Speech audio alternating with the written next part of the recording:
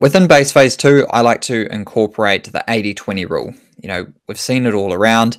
It applies to so many facets of our life. Depends on what books you read, but you have 20% of hard training and 80% aerobic base phase kind of training. So the 20%, like, how do you apply this, Matt? I get a lot of questions. Is this 80-20 per session? Is this 80-20 per week, per month? Is this 80-20 by time, by heart rate, like by distance? How do you see this 80-20 being applied within a plan? Yeah, I think 20%, going hard 20% of the time is a lot. So when I see 80-20, I'm thinking, wow, someone can go hard 20% of the time that they're spending training. If you're spending 10 hours a week, that's 2 hours of going hard in a week. So I generally start to think of this as sessions, right? So if we have 10 sessions, maybe 2 of them will be hard, not going hard 20% of the time. So that's the way I see it. Yeah, like in our analyzing training module, we went through the fundamental, like basic 5 pillars of analysis. And that's kind of where I start here, as I go 80-20, like you said, 10 hours of training, 2 hours is probably going to be dedicated to a specific workout. Where you've got 8 hours is some kind of aerobic base phase training, like targeted aerobic development. And then you've got 2 hours of a session. Within that session, who knows how many intervals you have, or how much time or distance is made up of actual high intensity stuff. Then from there, start in the deep dive of the analysis and go, all right, across a week, how much time did we spend in our different power zones, heart rate zones, that kind of thing. And we can start to see, generally, I'll just try and check that we have 80% of, or approximately 80% of our time during training is spent in zone 1 and 2 heart rate. And that's kind of like the next step on. And that's how I use it as well, Matt. So it's definitely not like you're allowed to do 20% hard each session, which often a lot of people see that as. It's more like a lot of, when I do presentations similar to this, it's called Introduction to Distance Running, or like endurance sports.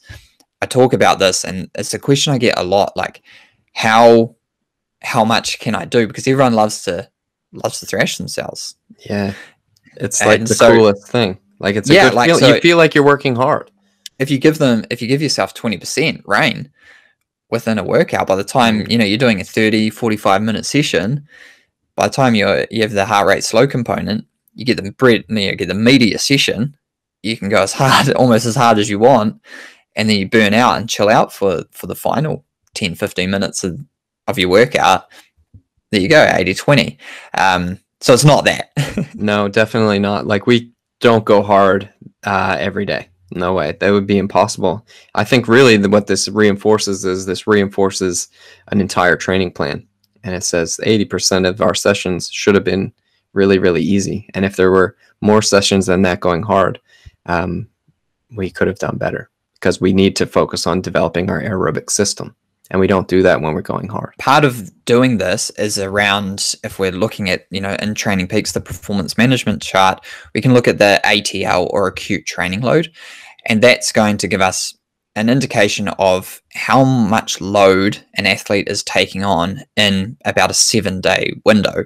And when you're in the base phase, you're coming off of not a lot of hard training, not a lot of competition, and your capability or capacity to absorb like hard training and a large short-term training load or acute training load is not what it is at the end of a base phase, or even a build phase, race-specific phase, race season, whatever you want to call it. And so that's just something to be mindful of as well. All right, so here's my pro tip. So my pro tip is to look at time in zones, heart rate or power or pace, depending on what your main predominant measure is, and just look at the percentage contribution across a week of training. And that way you can see what percentage time they spent above zone 2. So that can be a quick way to check your 80-20 rule. I've never seen this graph before. I like that, actually. So you can just look across. So you're looking across the last 4 weeks. You're saying how much of this time was spent basically going easy. And it looks like most of it. That's right. Yep, super simple one to do within the athlete dashboard. Dr. Matt and I started the Performance Advantage podcast to help runners, riders, and outdoor competitors integrate sports science more effectively into their training and racing. So over the last few years, Dr. Will and I have covered topics like the lactate threshold, training zones, power meters, and fatigue. Now we're condensing these popular and misunderstood topics into practical courses. Our courses take our same podcasting style approach to learning and education, and we break it down into bite-sized chunks that you can digest either all at once or as practical little resources to use as and when you need them. So the biggest difference between our course and any other course you might have taken is that we don't lecture you. It's a conversation between Will and I, and we're explaining complex sports science principles in an easy to understand manner. Yeah, we also integrate how we use them on the regular. Our courses come with a certificate of completion, as well as a lot of takeaway resources such as training plans, scientific articles, and quizzes that you can do to check your progress along the way. Our sports science courses are available now. Register on performanceadvantagepodcast.com for immediate access.